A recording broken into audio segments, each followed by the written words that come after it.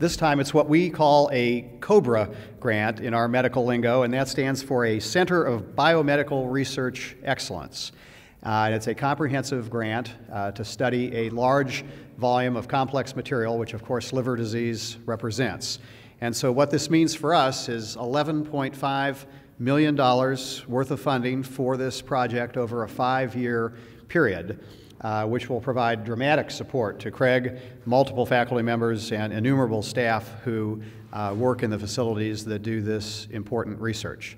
Unfortunately, there is no FDA-approved treatment available for either fatty or non-alcoholic liver disease. And so this is why it is so crucial that the government has decided to invest money in this important type of research.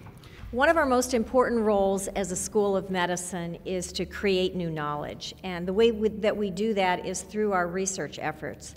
But we go a step further. We take the creation of that new knowledge and translate that into tangible ways of improving the lives of our patients and our communities.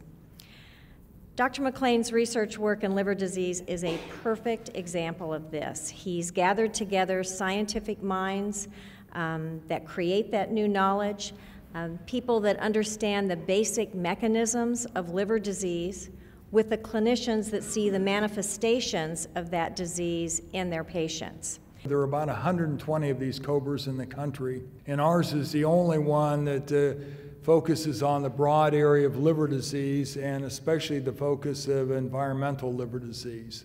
We've treated over 250 veterans this year with hepatitis C and cured them. So this means that they're not going to go on to develop decompensated liver disease, cirrhosis, and maybe even liver cancer. So this is a great thing.